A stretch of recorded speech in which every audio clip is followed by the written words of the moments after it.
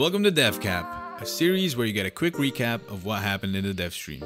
I'm your host, Creepy Banana, and let's get started.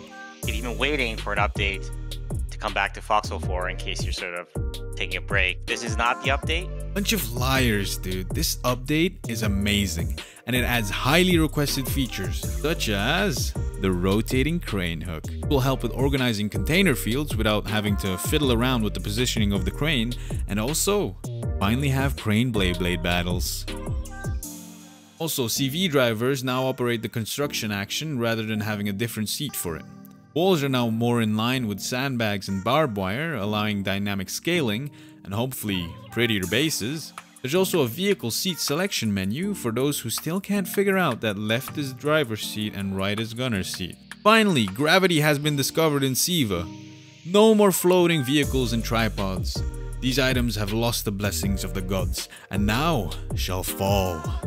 Joking aside though, this is very cool because, well, it was kinda immersion breaking when this would happen. And don't get me started on the amount of dicking around you had to do to get those items out of the air. Maybe if I stand here. Oh, we got it! We absolutely. Bro, I'm a fucking wizard. You know how it is. I'm a fucking wizard. The number of unstuck commands has been increased for the homies who still don't know how to drive. Bro, why is parking so hard in this game? Just park like real life, bro. How do you park You this did in for real me.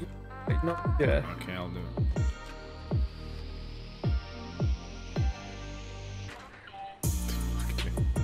Shells hitting the ground don't just magically fade out of existence. Now, there's a cool VFX for it. Also, speaking of explosions, the old heavy weapons animation is replaced with a cooler one. Watchtowers and crates are getting a new skin. Don't even have to unlock them in loot boxes? How generous.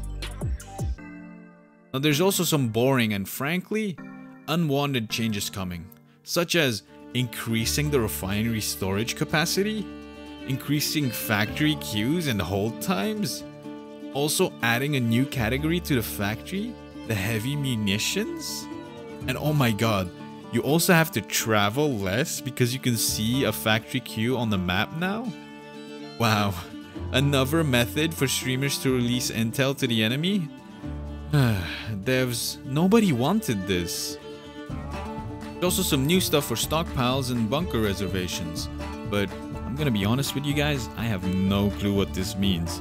I just play Tankette, so I'll let the devs talk here. And now there's a single button you can push, which is the refresh reserve stockpile action. When you click that button, it refreshes all the reserve stockpiles that you have in that storage depot.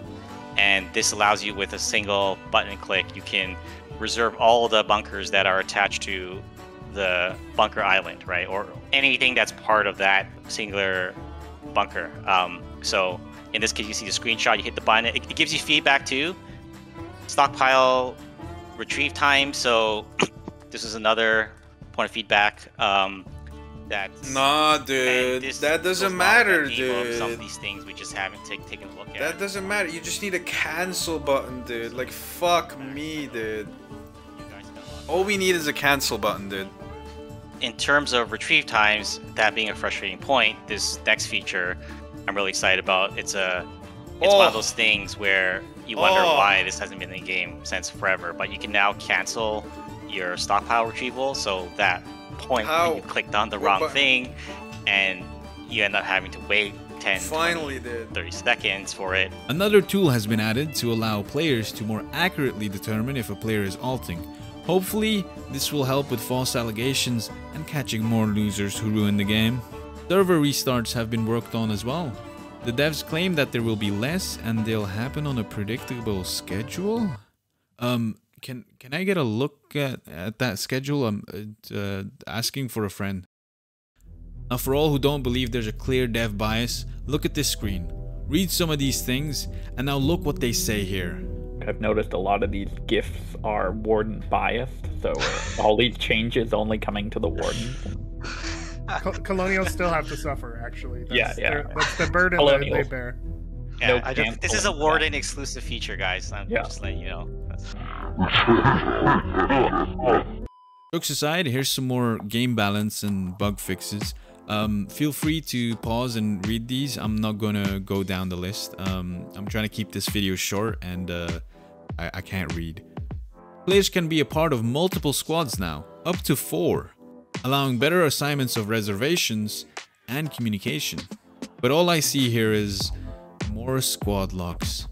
I think I finally have to join a clan. Also, is there any clan in the market for a tankette main? Now let's see the new toys, or some old ones that have been added again. Smoke grenades, previously removed because the rogue class in the game became too powerful and would be able to sneak past defenses, destroying key targets. Well, smoking is back, boys, but it's different. It still makes you invisible to other players, but AI can still target you. However, their accuracy is severely diminished. The launchable HE grenade. Just as the name suggests, it's a launchable HE grenade. But launch from what, you say? Well, grenade launchers are back, boys. Now with all things in Foxhole, the old and frankly better equipment becomes warden only, and the new and, let's say, special equipment is colonial only. The Collie grenade launcher, a primary weapon that can launch the new launchable HE grenades, smoke grenades, and green ash grenades. Whereas the warden grenade launcher is attached to a rifle and can launch the launchable HE grenades, the harponades, and of course, green ash grenades. Also, there's 2 new uniforms for both factions.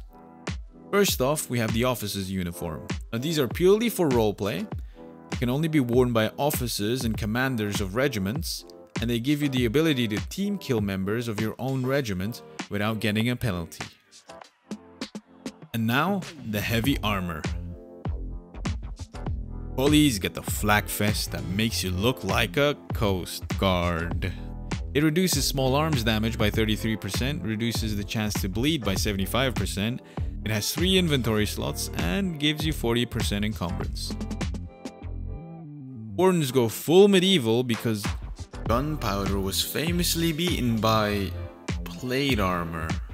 It reduces small arms damage by 50%, reduces bayonet and melee damage by 60%, reduces the chance to bleed by 25%, it has 3 inventory slots, but it gives you 60% encumbrance.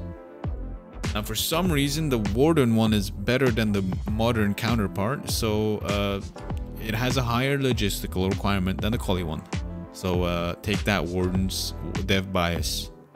Now you might think it's over, but I saved the best for last. Barges have horns now, boys! It's happening! This is the first step to Battle Barge. Battle Barge. Yeah, everybody fall down once. Yeah, every lugger fall down once.